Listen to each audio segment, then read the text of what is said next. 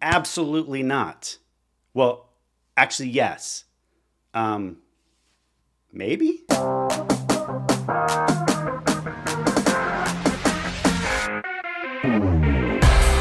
Hey, sterile processing professionals, Brandon the Sterile Guy here, and in today's video, we're gonna settle the argument once and for all, which is, can you run an IUSS cycle for implants? There are a lot of opinions on this subject, and most people right up front will say no, and I'm not saying they're wrong.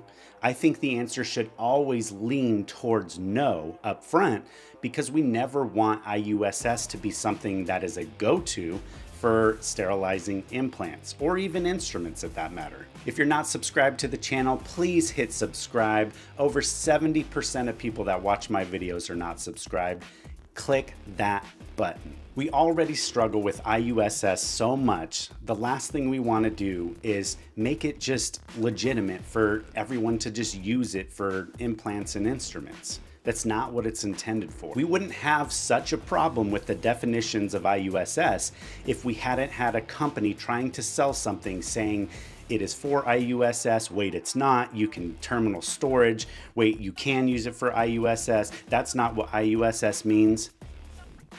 Really? So here's the deal. IUSS should never be used on instruments or implants unless it is a true urgent situation. And an urgent situation would be something that threatens life, limb, or eyesight. AAMI ST 79 2017 clearly states in chapter 10.2.3, IUSS is only for urgent situations. And that's talking about IUSS altogether. It is not just talking about implants. Something like 12 loaner cases for a total knee coming in 2 to 3 hours before the procedure is not an excuse for IUSS. Ever. Chapter 10.2.3 also says IUSS cannot be used as convenience for lack of instrumentation. So what that means is if you have 4 total knees scheduled back to back in a single day and you only have 2 total knee systems, that's not going to cut it.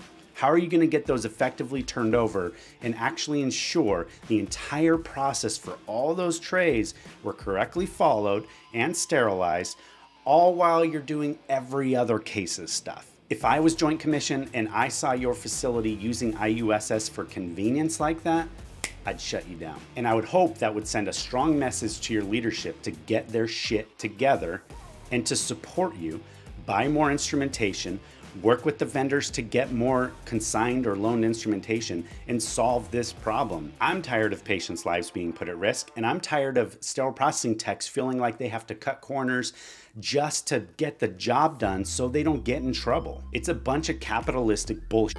When it comes to IUSS of implants, the answer is no, unless you have an urgent situation and you have a surgeon who signs off on the early release waiver that you're gonna use this item before the readout of the biologicals. And this can be like a physical signature, this could be a doctor's order that a nurse can document within the notes. It has to be something like that. And did I mention that yet? A biological absolutely has to be ran in an implant load, whether it's a regular terminal sterilization or it's an IUSS load, it doesn't matter. With instruments, it just has to be at least ran daily. So if you ran a biological that day, then you don't necessarily need to use a biological, but with IUSS, you really should. And last thing, the manufacturer absolutely must have validation for IUSS for that implant or instrument you're using.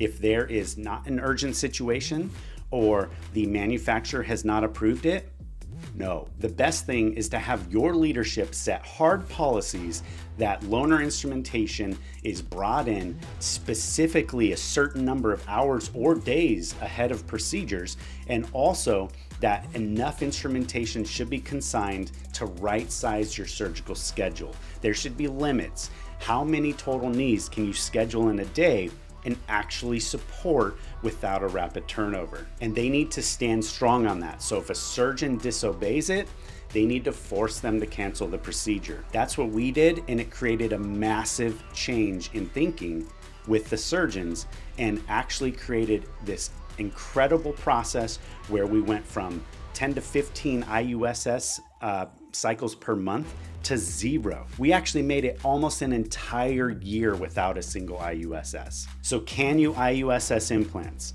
Yes, but only if the manufacturer has validated it and it's written in their IFUs and it is a true urgent situation and it's documented. And one last thing, we all know that doctors are very quick to state their procedure is urgent to make something happen because they don't want to wait. But here's the issue. Any unnecessary length of time under anesthesia is a higher risk for complications for patients. It's not good. Is it strong enough of an argument to say unnecessary time under anesthesia to wait for the proper sterilization of an instrument or implant? Will that pass the Joint Commission sniff test? I don't know. I would say probably not, but it's probably going to come down to the licensed clinical person on the Joint Commission team who evaluates it, who talks with the doctor, and they'll make a final determination if they truly feel that was urgent or if it was a reckless decision by a physician. And in these events, when a doctor does declare an emergency and wants it early, make sure it's in writing. So I would make sure your registered nurse documents that somewhere, because a registered nurse is authorized to take a verbal order from a physician, and then you also document it in your sterile processing paperwork. That way, when Joint Commission reviews, you can display all the evidence, you can show that it was the doctor's decision, and if that decision wasn't appropriate, it'll be the doctor who stands on the red carpet. And that, my friends, is IUSS and implants. Yes, you can, only if it is validated by the manufacturer in writing in an IFU, and it is an urgent situation with a physician release. Any topics or videos you want to see, don't hesitate to put it in the comments down below. Please like and please, please, please subscribe. There's 70% or more of you that aren't subscribed. I love you guys, and I'll catch you in the next video.